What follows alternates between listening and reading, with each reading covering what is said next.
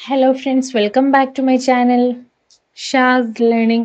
അപ്പോൾ നമ്മൾ ഇന്നത്തെ വീഡിയോയിൽ ഡിസ്കസ് ചെയ്യാൻ പോകുന്നത് 7th സ്റ്റാൻഡേർഡിലെ EVS കുറച്ച് ആക്ടിവിറ്റീസ് ആണ്, വർക്ക്ഷീറ്റും കാര്യങ്ങളൊക്കെയാണ്. First chapter reaping gold from soil എന്ന യൂണിറ്റ് ഓവറാണ് കഴിഞ്ഞിട്ടുണ്ടല്ലേ.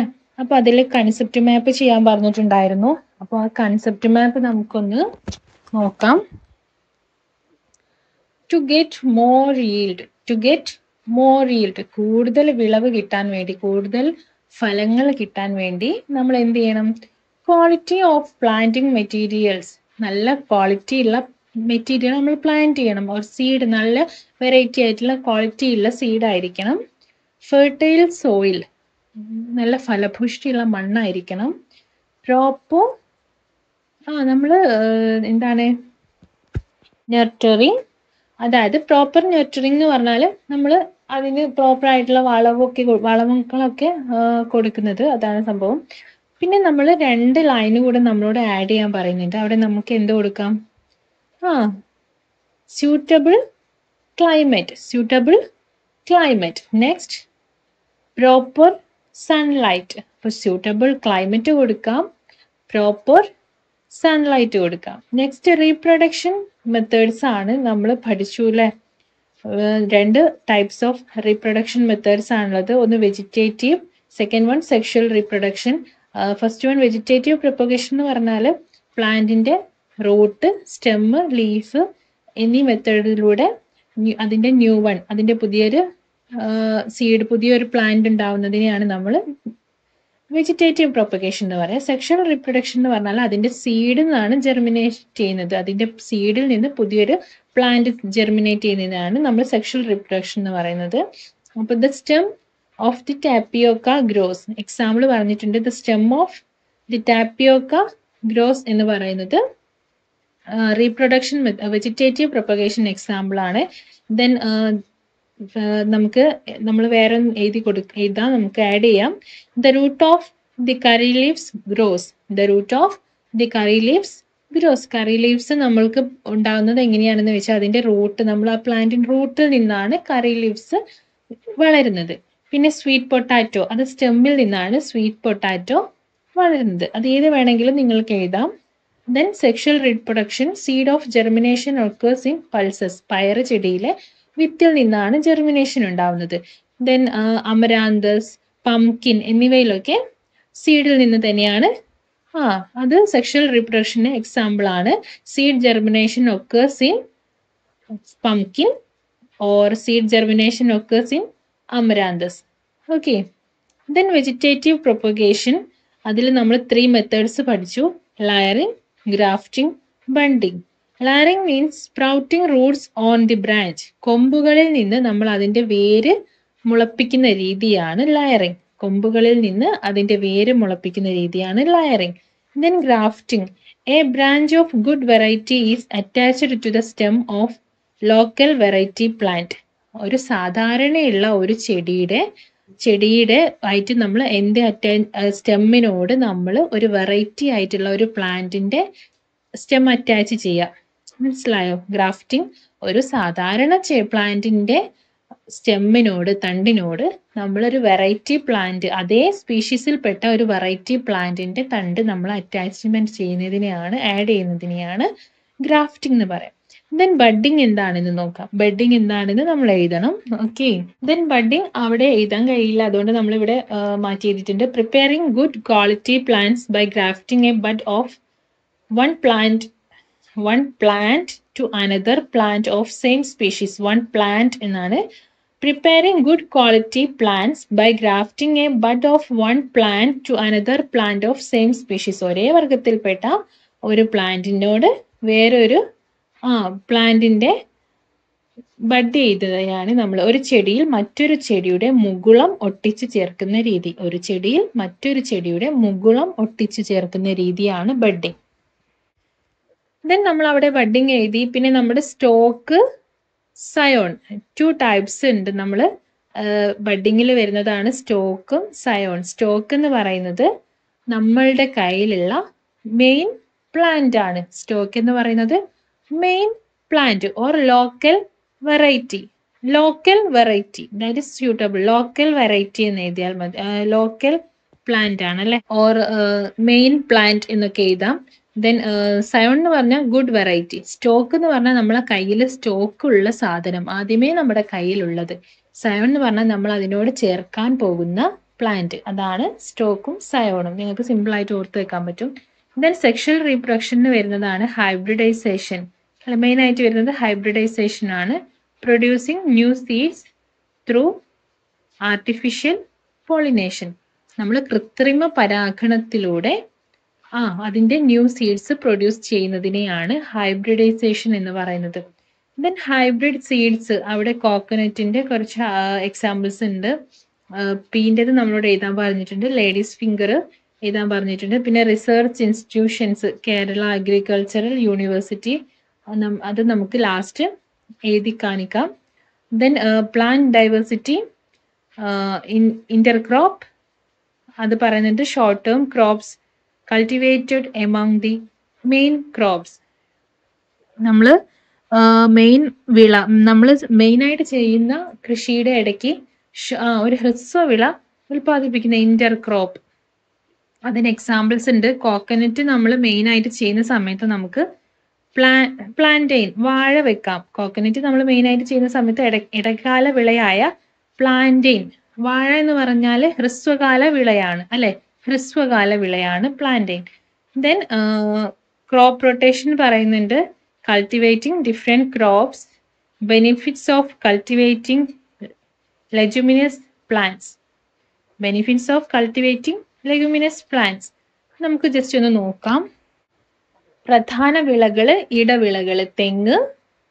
തെങ്ങ് പ്രധാന വിളയാവുമ്പോൾ വാഴ, പച്ചക്കറികൾ, ചേമ്പ്, ചേന ഒക്കെ നമുക്ക് ഇടവിളകളായിട്ട് ചെയ്യാം. റബ്ബർ, വാഴ, പച്ചക്കറികൾ, ചേന, കൈതച്ചക്ക, കൊക്കോ, കാപ്പി.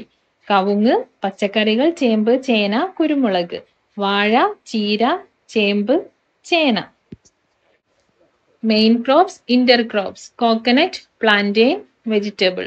റബ്ബർ, പ്ലാന്റെയിൻ, വെജിറ്റബിൾ, യാം, pineapple, cocoa, coffee. അരക്കനട്ട്, pepper, vegetable, യാം, കൊളക്കേഷ്യ. പ്ലാന്റെയിൻ, അമരാന്തസ്, യാം, കൊളക്കേഷ്യ. ഓക്കെ, ക്ലിയർ ആണല്ലോ. നമ്മൾ sexual reproduction, vegetative propagation 2 types പറഞ്ഞു. അതിന് കുറച്ച് എക്സാമ്പിൾസ് ആണ്. സെക്ഷൽ റീപ്രൊഡക്ഷൻ എന്ന് പറഞ്ഞാൽ അത് സീഡിന്ന് ജെർമിനേറ്റ് ചെയ്യുന്നതാണ്. ലേഡീസ് ഫിംഗർ, വെണ്ട, ജാക്ക് ഫ്രൂട്ട്, ചക്ക, പംകിൻ, മത്തൻ, മാംഗോ ട്രീ, മാവ്, സ്നേക്ക് ഗോഡ്, പഴവലം, കുക്കുംബർ, വെള്ളരി, പീ, പയർ. Then vegetative propagation, root, stem or leaves അതിന്റെ ന്യൂ വൺസ് ഫോം ചെയ്യുന്നതാണ്. എലിഫന്റ് യാം, tapioca, plantain, turmeric, sugar cane, pepper, മുരിങ്ങ. ഇത്രയും എക്സാമ്പിൾസ് കൂടെ ഒന്ന് ജസ്റ്റ് ഓർത്ത് വെക്കുക. Then sexual reproduction, vegetative propagation കുറച്ചും 4-5 എക്സാമ്പിൾസ് കൂടെ ഉണ്ട്. Amaranthus, bitter God, chilli, coconut tree, brinjal, ladies finger. Then vegetative propagation, കറി ട്രീ, കറി ലീവ്സ് എന്ന് നമ്മൾ പറയാറുണ്ട്. കൊളക്കേഷ്യ, ഇബിഗോട്ട്, ജിഞ്ചർ, ഗ്രേപ്സ്, എലിഫന്റ് യാം. ഓക്കെ, ദെൻ ഇതിൽ എഴുതാനുള്ള കുറച്ച് ബുദ്ധിമുട്ടുകൊണ്ടാണ് കുറച്ചൊക്കെ എഴുതിയിട്ടുണ്ട്, ബാക്കി അല്ലാതെ കാണിച്ചിട്ടുണ്ട്. ദെൻ പ്രോപ്പർ നെർട്ടറിങ്സ് എന്ന് പറയുന്നത് നമ്മളവിടെ 2 ടൈപ്സ് പറയുന്നുണ്ട്. ബയോ ഫെർട്ടിലൈസേഴ്സും പറയുന്നുണ്ട്, ബയോ പെസ്റ്റിസൈഡ്സും പറയുന്നുണ്ട്. ബയോ ഫെർട്ടിലൈസേഴ്സ് എന്ന് പറഞ്ഞാൽ കൗഡങ്, ബോൺമിൽ, ചാണകം, പിന്നെ എല്ലുപൊടി, അങ്ങനെ കുറെ എക്സാമ്പിൾസ് ടെക്സ്റ്റ് ബുക്കിൽ തന്നെ പറയുന്നുണ്ട്. ദെൻ ബയോ പെസ്റ്റിസൈഡ്സ് എന്ന് പറഞ്ഞാൽ tobacco, then Neem oil emulsion, Neem cake. Okay, then other crops നമുക്ക് ഒരുപാട് വിളകൾ എഴുതാൻ പറ്റും അല്ലേ. നമ്മൾ കുറെ ക്രോപ്സ് എക്സാമ്പിൾസ് കണ്ടു. അതിന്റെ മെയിൻ ക്രോപ്സും, ഈ മെയിൻ ക്രോപ്സ് കോക്കനട്ട്, അരക്കനട്ട് എന്നൊക്കെ നിങ്ങൾക്ക് അവിടെ എഴുതാം. കോക്കനട്ട്, അരക്കനട്ട് ഒക്കെ നിങ്ങൾ ഇവിടെ എഴുതി കൊടുക്കുക. Then integrated ഫാമിംഗിൽ integrated more than 1 field of agriculture, paddy cultivation and കാറ്റിൽ റെയറിങ്. അതായത് നമ്മൾ പറഞ്ഞു, ഈ നമ്മൾ പാഡി കൾട്ടിവേഷൻ, നെല്ലിന്റെ വയലിൽ നമ്മൾ പശുവിനെ കൂടെ നമ്മൾ വളർത്തുകയാണെങ്കിൽ ഈ പശുവിന്റെ ചാണകം നെല്ലിന് വളമായിട്ട് യൂസ് ചെയ്യുകയും ചെയ്യാം. ഈ നെൽമണികളൊക്കെ വേസ്റ്റ് ആയി കിടക്കുന്ന നെൽമണികൾ അവിടെയുള്ള ഇതൊക്കെ പശുവിന് ഫുഡായിട്ട് കഴിക്കുകയും ചെയ്യാം. അപ്പോൾ യൂസ് ആണല്ലേ, അപ്പോൾ യൂസ്ഫുൾ ആണ്. ഇതേപോലെയുള്ള എക്സാമ്പിൾസ് എഴുതാനാണ് പറഞ്ഞിട്ടുള്ളത്. ദെൻ നമുക്ക് ഈ നമ്മൾ ഫ്ലവേഴ്സ് ഒക്കെ കൾട്ടിവേറ്റ് ചെയ്യുകയാണെങ്കിൽ, ഫ്ലവേഴ്സ് കൾട്ടിവേഷൻ, പ്ലാന്റ്സ് കൾട്ടിവേഷൻ ഒക്കെ ആണെങ്കിൽ നമുക്ക് അവിടെ ബീസ്, എപ്പികൾച്ചർ, തേനീച്ച വളർത്തൽ ഇതിനെയാണ് നമ്മൾ എപ്പികൾച്ചർ എന്ന് പറയുന്നത്. നമുക്ക് അവിടെ എപ്പികൾച്ചർ കൊണ്ടുവരാം, എപ്പികൾച്ചർ ചെയ്യാം. ബിക്കോസ് നമുക്ക് ഈ പരാഗണമൊക്കെ തേനീച്ച വഴിയാണ് പരാഗണം നടക്കുന്നതൊക്കെ അല്ലേ. അപ്പോൾ നമുക്ക് പരാഗണമൊക്കെ ഫ്ലവറിൽ നിന്ന് ഒരു പരാഗണം എളുപ്പത്തിൽ നടക്കാൻ വേണ്ടിയിട്ട് നമുക്ക് എപ്പികൾച്ചറും ഫ്ലവേഴ്സ് കൾട്ടിവേഷനും നമുക്ക് ഫ്ലവറിംഗ് പ്ലാന്റ്സ് കൾട്ടിവേഷൻ എപ്പികൾച്ചർ എന്ന് നിങ്ങൾ അവിടെ എഴുതി കൊടുക്കുക. ദെൻ നമുക്കൊരു ഇമ്പോർട്ടൻ്റ് ആയിട്ട് നോക്കാനുള്ളത് benefits of cultivating leguminous plants. ഈ ചെറിയ ഹാൻഡ് റൈറ്റിംഗ് എഴുത്തായതുകൊണ്ട് പെട്ടെന്ന് ഇങ്ങോട്ട് വായിക്കാൻ പറ്റാത്തതുകൊണ്ടാണ്.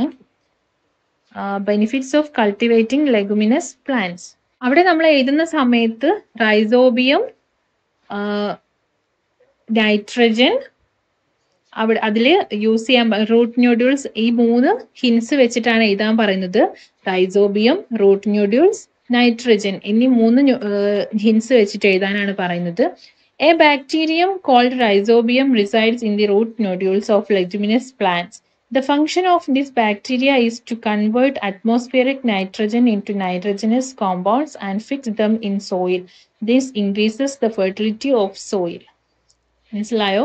A bacterium called rhizobium resides in the root nodules of leguminous plants. ഈ leguminous plantsന്റെ റൂട്ട് ന്യൂഡ്യൂൾസ് എന്ന് പറഞ്ഞാൽ അതിന്റെ വേരുകളിൽ ചെറിയൊരു